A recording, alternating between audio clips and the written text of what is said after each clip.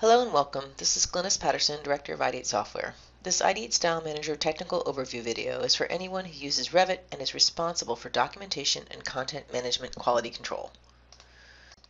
To reduce errors and their associated costs, we all work hard to manage the myriad of Revit functions that control graphic output and visibility, such as object styles, line patterns, and fill patterns, materials, material appearance assets, filters, view templates, and even scope boxes. They are all involved in the different aspects of graphic and visibility controls.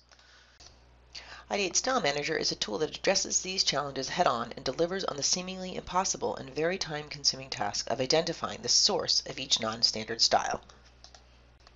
Without Ideate StyleManager, your team is deleting without understanding the consequences. In this video, we'll showcase just a few of the ways that Ideate StyleManager can save you time and reduce liability.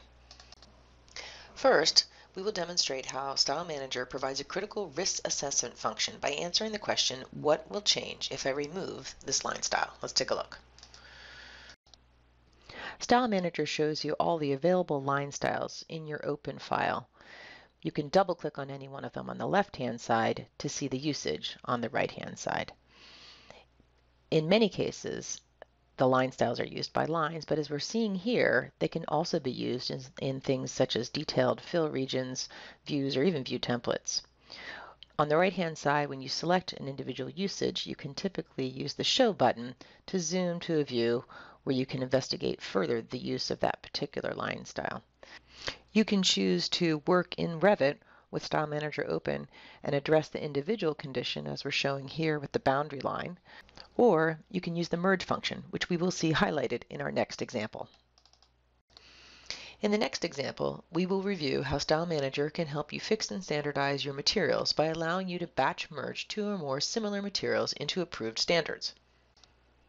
Inside of Revit's material browser, we can search for all the concrete materials, and we can select any one of them and choose to delete. But when we delete, we could easily be impacting lots of different references to that material within the project. In StyleManager, we can also bring up a list of materials in the project and filter on the ones with concrete in the name. But additionally, what we can do is analyze and understand how each one of those materials is being used. In this case, all of these are in use, and we can easily sort them by usage here. And as we pick each one, the usage panel at right tells us how they're being used. So if we take a look at the one that we previously deleted as an example, we can see that it's currently in use within all of these element types.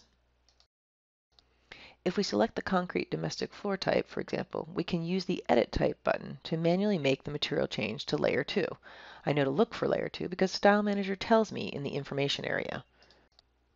But who wants to manually change something when you can automate? With the Merge function, all of these element types that use that material can be simultaneously changed in a batch process.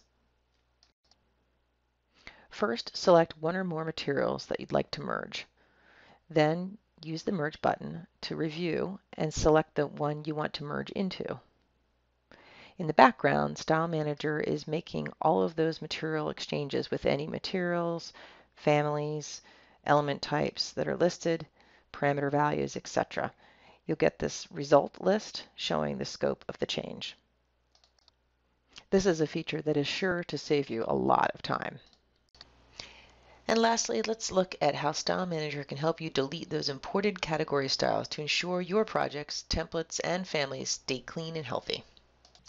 When people talk about CAD imports, what they typically really mean is the information that's found within the Object Styles dialog on this Imported Objects tab. So how can StyleManager help with the imports?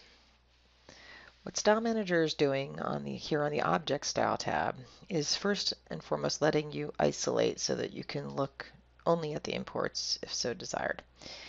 Here you'll see we've got a top level one which is bolded. That's an indication that it's the parent, and then you can see the children styles underneath it. We also have the imports and families, and then any other links or imports are listed. What I like to do is focus first on just the top level, the parent, and I've double clicked here to analyze that parent, because if the parent is not in use, then all the children's styles.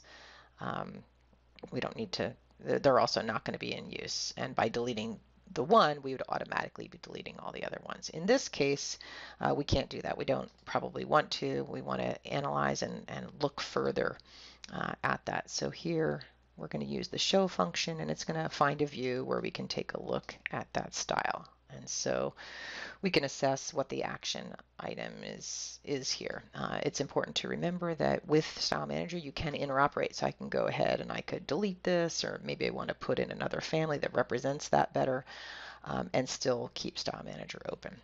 So it's great for identifying imports and links, and whether they're in use or not, or whether they can be deleted. And then additionally, you want to take a close look at the import and family content. And you can, if you'd like, you can actually highlight that here by just filtering. And I'm just going to grab a couple of these and analyze them. These are the styles that are the result of either an exploded import within the project, or an import that is exploded or not exploded but exists within a family. So there's a lot of different ways this kind of stuff can junk up your project, and you do want to look carefully before you delete them. So in this case, this particular object style does in fact come from this family. So if we want to understand that, we can use the edit button and then continue to kind of research this. We can see here in turn that's coming from this family. So we're going kind of deep into the family environment, and we can see that this content is actually only in use here through the subcategory assignment. So what that means, if I use the show function, we can see it's listed over here. So I can sort of manually fix this very nested family, or I can do that from the project itself. So all the way back here, where we had this, if I pick this one or this one, let's do them both. Both of these are in use. I'm using Control Select, and I'm going to merge. So there's a total of, let's see, this family, and that's the same family. There's actually only two families. So I'm going to take both of these and do a merge, and I can merge them into each other, or I can here merge them to any other subcategory within imports and families, or set it to the parent. Maybe that's appropriate. You need to make some decisions about how you want to manage that content. So in this case, I'm going to move them to the parent level. And what that's doing in the background is that level of nesting is being handled for me. So it's gone through and it's opened and modified those families. And now when I come back here, you'll see that import family is already gone. And in fact, these remaining ones here that have been analyzed can easily be safely deleted without impacting the project.